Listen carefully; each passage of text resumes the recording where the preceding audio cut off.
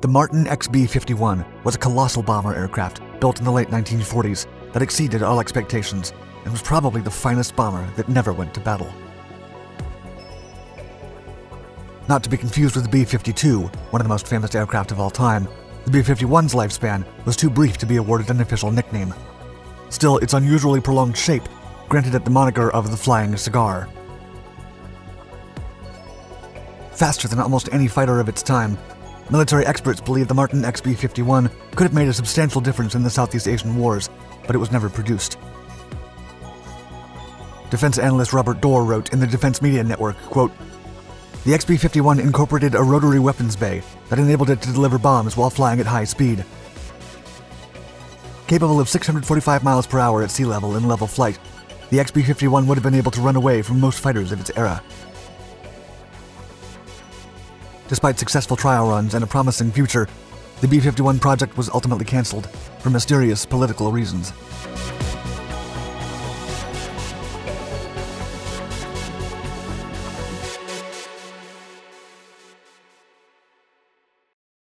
Bomber Force.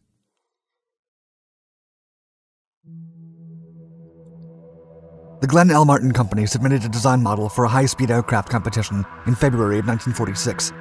Their XA-45 emerged as the winner. The aircraft design integrated double twin hybrid engines with two TG-110 turboprop engines and two I-40 turbojets. It had a projected top speed of 525 miles per hour. The Army Air Force, or AAF, then issued a $9.5 million contract to Martin in 1946. The agreement stipulated the manufacturing of wind tunnel models, mock-ups, and two prototypes. Over a year later, the AAF evolved into the U.S. Air Force, and the organization's plans immediately changed. The idea of using turboprop engines on the XA-45 was dropped, and on June 5, 1948, the original design morphed into something unlike any aircraft ever seen among U.S. manufacturers. The project, still in its blueprint stage, was redesignated XB-51, now classified as a bomber. As tensions between the United States and the Soviet Union increased and the Cold War began to take form, the U.S. was in a pressing need to build a massive bomber force that could face the Soviets' progressive advances in atomic technology.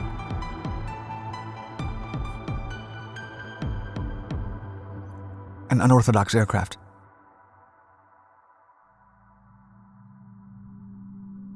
On September 4, 1949, the first XB-51 prototype was rolled out at the Martin facilities in Middle River, Maryland. The airframe's empty weight was 29,584 pounds, and it increased by another 30,000 when fully loaded. Despite its sturdy constitution, it was officially a light bomber.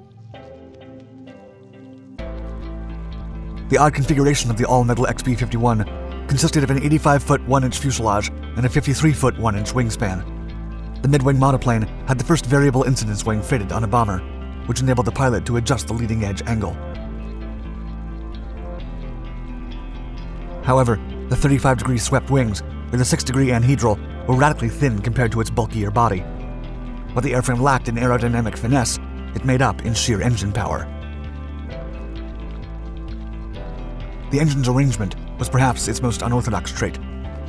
Unusual for a combat aircraft, the XB-51 was a 3-engine powered model, with two General Electric J-47 turbojets mounted in pods under the forward fuselage, and a third housed internally at the rear. An air inlet for the rear engine was located at the tail fin base on top of the fuselage, while the T-tail configuration kept the horizontal stabilizers away from the lower engine's efflux. The XB-51 is thought to be the first tri-jet in the world, with two of its engines rated at 5,200 pounds of thrust. Built for a crew of two, the cockpit was pressurized and air-conditioned. Also, the seats were equipped with the first upward ejection system developed by Martin. The pilot's seat rested beneath a fighter-style bubble canopy that was too small compared to its massive frame. A second seat for a navigator-operator bombardier was placed to the side below it, with a tiny observation window on the starboard side. Leading-edge slats were extended along the wings, and full-width slotted flaps covered 75% of the trailing edge, with the rest left for small ailerons. Spoilers were positioned on the upper surface and provided much of the roll control. The XB-51 included a bicycle-type landing gear, previously evaluated on the Martin XB-26H Marauder, and wingtip outrigger wheels to steady the aircraft on the tandem main gear. This configuration was required to simultaneously touch down upon landing. The aircraft would reach the necessary attitude when landing through wing incidents that increased at lower speeds. A shorter takeoff run was achieved by variable incidents combined with the slotted flaps. Even more, 4 rocket-assisted takeoff bottles could be fitted to improve takeoff performance. Martin's trademark was the rotating weapons bay, which enabled the XB-51 to deliver bombs while flying at high speed. It could carry from 8 500-pound bombs to 1 4,000-pound bomb, or a single nuclear freefall bomb. Additionally, 2 2,000-pound bombs could be carried on external hardpoints, and 8 20mm cannons could be installed on the aircraft's nose.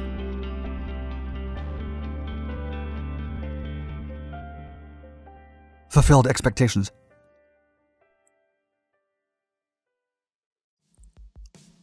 After completing ground tests, the first XB-51 prototype was ready for its maiden flight.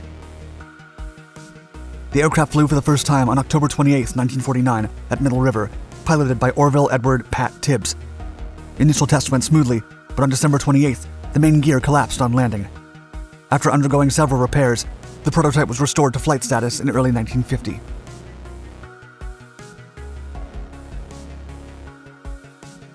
While flying at high speeds, the pilot reported vibrations in the tail and a tendency to Dutch roll.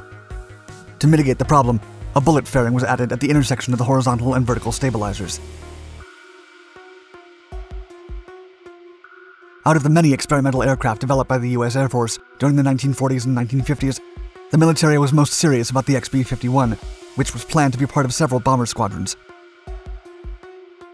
By April of 1950, a second prototype flew for the first time at Muroc Airfield in California. It participated in several gunnery and bombing trials, with a focus on the rotary bomb dispenser. Test pilot Major Charles E. Yeager once managed to execute 5 realistic bombing missions in under 3 hours.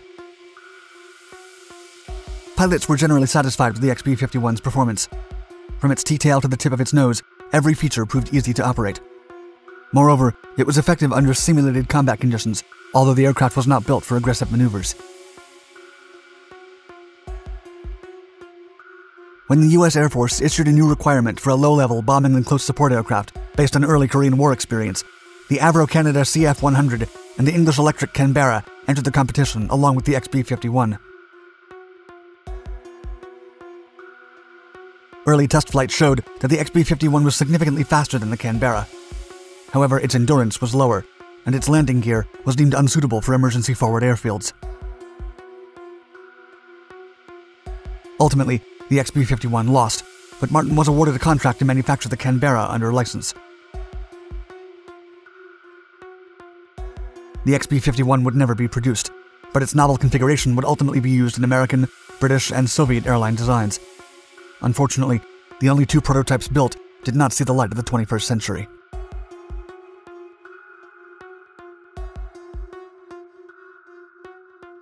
Its fate.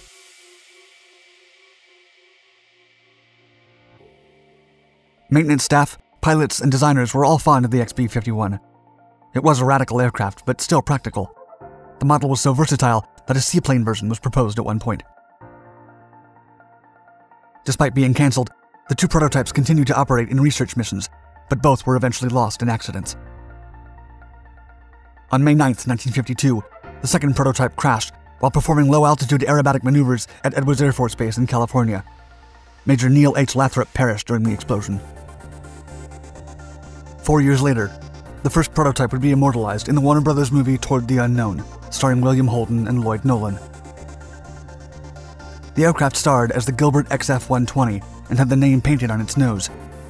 But as the XB-51 took off from El Paso International Airport en route to Eglin Air Force Base to shoot additional footage for the movie, the aircraft crashed. The pilot had attempted to get airborne while taking off with slower acceleration than required. As he approached the end of the runway, the aircraft prematurely rotated and stalled. Major James O. Rudolph and Staff Sergeant Wilbur R. Savage lost their lives in the incident. Test pilot Pat Tibbs believed the aircraft wasn't deployed to service because it was deemed too revolutionary, and most operational bombers were driven by propellers. However, it is also said that the imminent Korean War was crucial in the decision, with range and loiter time as significant factors. Former director of the National Air and Space Museum, Walter J. Boyne, believed there was some prejudice against Martin-designed aircraft on behalf of the U.S. Air Force. However, he reported that a significant amount of the government's records on the XB-51 had gone missing, so the truth remains unknown. Defense analyst Robert Dorr added, quote, "For political reasons, not because of any aeronautical flaw, the U.S. Air Force ended up not with the B-51, but with an entirely different aircraft built at the same factory.